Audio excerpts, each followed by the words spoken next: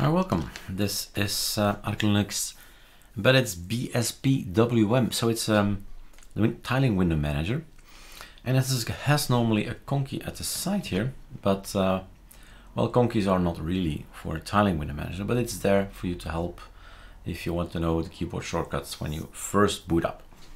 So if you want to get rid of that, it's just KC or kill conky. Alright, that's set. There's a red thing up here and there's the question on Discord. Discord question is about this, urxvt. When they type ls, they don't see some kind of letters. So yeah, there were some blocks or had a squares, kind of squarey thing around letters. Now, I have to update anyway, so I said, okay, let's boot up this system. Something interesting maybe, I wanted to figure out command last. The command last shows you when you've last logged in or booted up.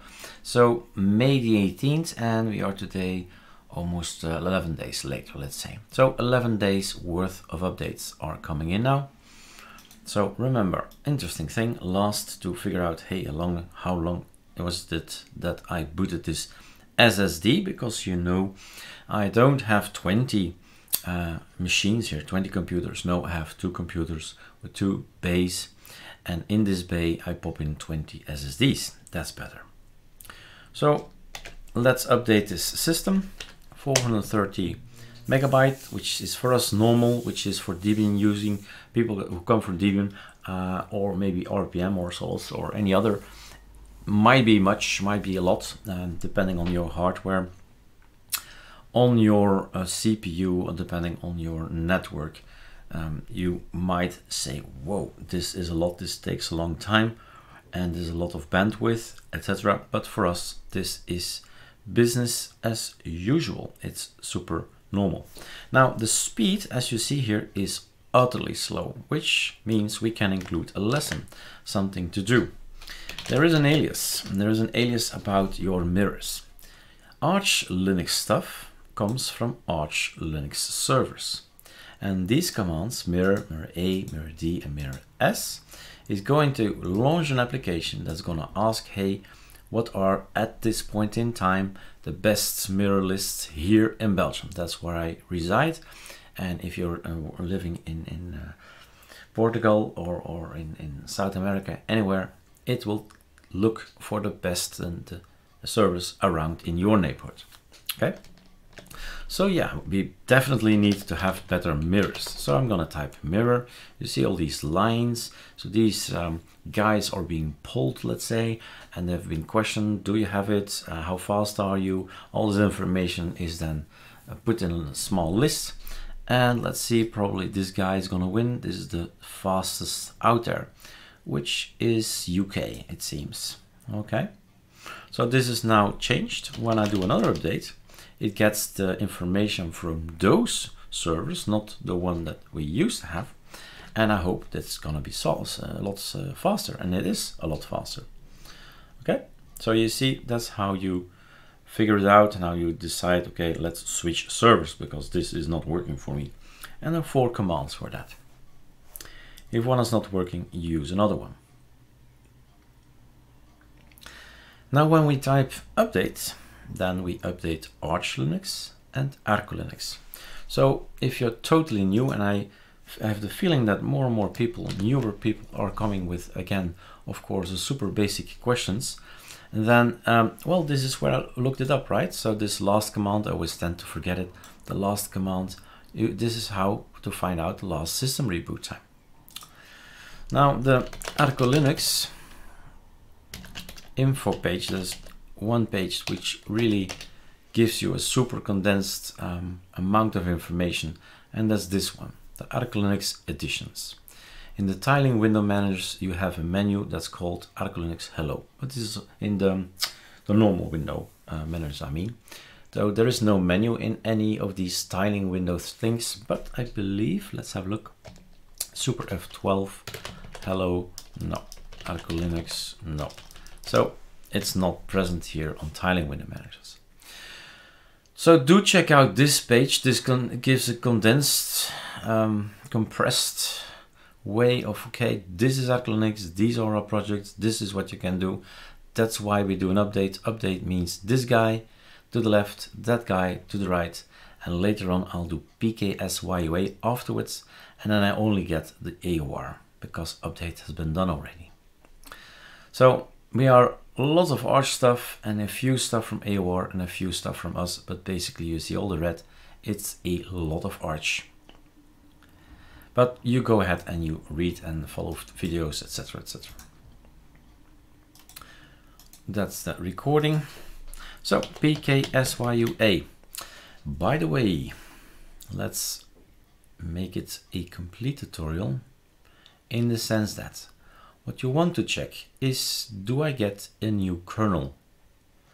So it's sometimes not alphabetically. So this guy, that's something that we have updated, but I know it's not in the etc scal, so I don't need to use the command scal for it. I'm looking now for Linux. Here it is. So we have a new core. We jump from 5.12 to 5.15, meaning I should reboot. But of course, I make a video, so I'll reboot later. And then the rest coming from the AOR. So there's only one thing to do from Vivaldi, and that's it basically. And we're just waiting. Let's maybe go into detail. Maybe you haven't noticed that. This is a Red Hat package, Red Hat Package Manager, RPM. So AOR is not specific Arch Linux. It can be Debian stuff, it can be zips, GitHubs, GitLabs, whatever. Any source is good. We use a recipe, we call it package build, and it's going to put stuff in your particular directories. These are the directories. Somewhere in this environment, it will put some files and folders, and it will work on your system. That's a package build. All right, so this system is up to date. And now back to the question at hand. There was a problem with fonts. Not sure why that is, because you see everything looks normal. This is the ArcoLinux Bspwm, the one from June. So everything is nice here. The only thing we could think about is fonts. So if you change the font in here, there's monospace, maybe you don't have the fonts installed, or maybe you have conflict in fonts. Why not? It's possible too. So I probably would go to Pacman. So not Pacman, but Pamac AOR. There's this application, Pamac AOR, and figure out maybe what fonts am I missing. There's this word fonts, which is a good thing. TTF would be a good thing as well. TTF stuff, and OTF probably as well. OTF also something interesting to know, but it seems I did not install any OTFs. Okay, fine. Good to know. So I've learned something too. TTFs installed. Again, trying to see if that's correct. There's nothing installed. Okay.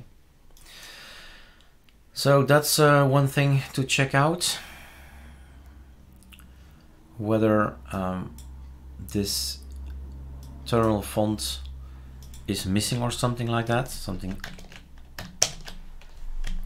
The other thing I would check out is the Xresources. Xresources, if you type in font, you'll get something, right? So here it says monospace. And let's go for another one, find another font. Letter space, monospace, regular size. So what if this monospace is not found? Maybe then you get these strange messages or letters that are missing. So that's another thing you could have a look at. But basically everything looks nice here. Everything is up to date. The system is working. Alt N. Let's change the wallpaper. Alt N, because that was still the standard one. So variety is kicking in with all its shortcuts. Alt N and so on. All right.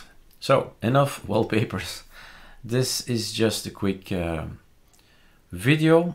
There were some topics that might interest you, I think, but the solution for the font, well, you'll still have to figure that one out. All right, Have fun.